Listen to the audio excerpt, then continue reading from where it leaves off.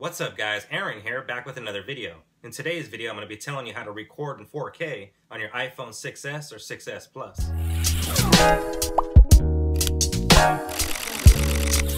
Welcome back, and the iPhone 6s and the iPhone 6s Plus are capable of shooting 4K video, although you wouldn't know it by just launching the camera app. Now on all new iOS devices, the camera app is set to record at 1080p at 60 frames per second. However, if you're looking to shoot 4K video, go ahead and follow these steps. Step number 1 is launch the Settings app. Next, tap on Photo and Camera, and under the Camera section, tap on Record Video. Next, you'll be able to select 4K at 30 frames per second. Now, the default 1080p recording will use approximately 200 megabytes of data for every minute of video captured. Now, on the other hand, 4K eats up almost double that at 375 megabytes of storage every time you record.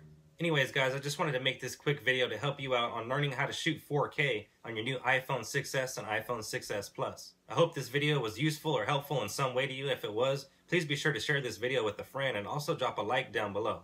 If you have not yet subscribed to the channel, now's a great time to hit that subscribe button and you will be notified in your inbox every time I upload a new video.